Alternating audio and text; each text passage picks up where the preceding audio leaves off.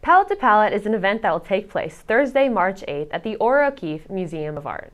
Chef Robert St. John and artist Wyatt will be promoting their fourth cookbook, A Mississippi Palate, Heritage Cuisine in Watercolors of Home. At this charity event, students from Gulfport High School's culinary and media arts programs will be volunteering their talents and time to assist in plating and serving the food and providing audio-visual services. Recently, Chef Robert St. John visited Gulfport High School to meet with the culinary students and show them what types of dishes they will be serving for the event.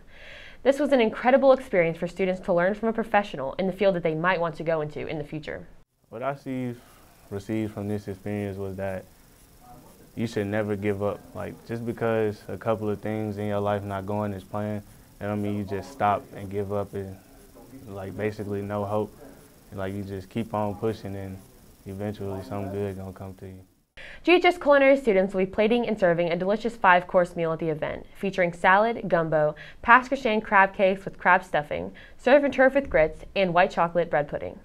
Chef Robert has been in the restaurant business in Hattiesburg, Mississippi for almost 4 decades, owning several restaurants and bars including the Purple Parrot, Crescent City Grill, Mahogany Bar, Branch, Tabella, and Ed's Burger Joint.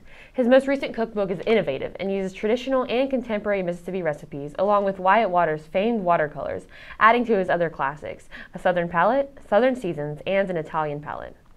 The event begins at 6 p.m. and ends at 9 p.m. There will be a cooking demonstration by the chef and live painting by Wyatt Waters. Tickets are $50 per person, and all proceeds will be donated to the Ohr-O'Keefe Museum of Art. If you or anyone you know enjoys food, art, and philanthropy, you should definitely come out to support the museum, the cookbook, and Gulfport High.